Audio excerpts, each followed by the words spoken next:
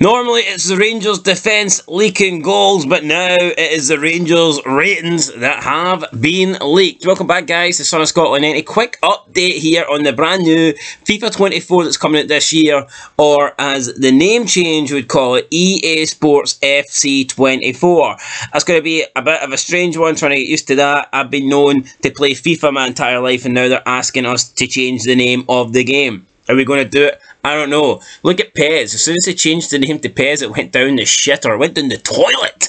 But anyway, regardless of the name, what we've got here is more important. We've got some ratings reveals. Now, apparently, someone has managed to leak some of the Rangers ratings. Now, I'm not too sure if it's official. It looks kind of legit. I believe it is. Several websites have verified it and reporting that these are the actual ratings for the game coming out this season. Now, obviously, you look at a lot of the players. Suter still wearing his Hearts kit, so it's like, well, you know, what the fuck, EA?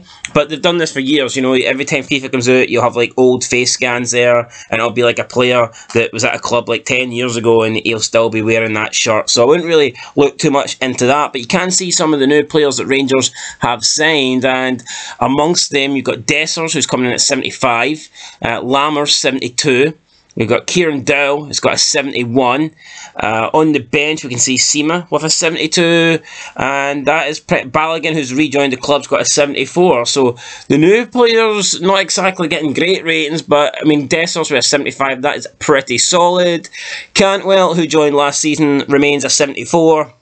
Raskin only a 70 seems very low. I'm surprised that Raskin is a 70. Meanwhile, you've got John Lundstrom. How has John Lundstrom got a 75 and Raskin sitting on 70? No idea. Captain Tav is still the highest rated player in the Rangers team at 78. And then, of course, we have Jack Butland, the goalkeeper, coming in at 73. So, I guess these could be the Rangers ratings. I'm not entirely sure.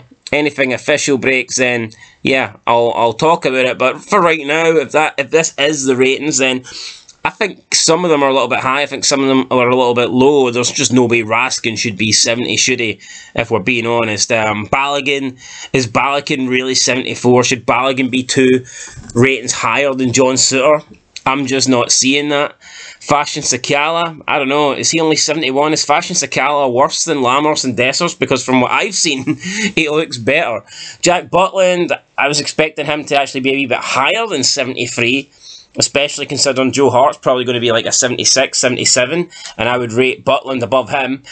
Davis, 73, seems a little bit high. I know Rangers paid $4 million for him, but I just don't think he's that good, if we're being completely honest. So yeah, some a little bit high, some a little bit low. No surprise to see Tavernier, though, as the #1. Anyway, guys, that's it for Son of Scotland. Quick update here on FC24. Looking forward to it. Not long now until this game comes out. And, of course, I can't wait to do a brand new career mode. Hopefully this time we don't fuck it up and we can be successful. I'm sick every year the game comes out and I do shite. I'm not accepting it anymore. This year we're going to win. We are going to win something. I guarantee it.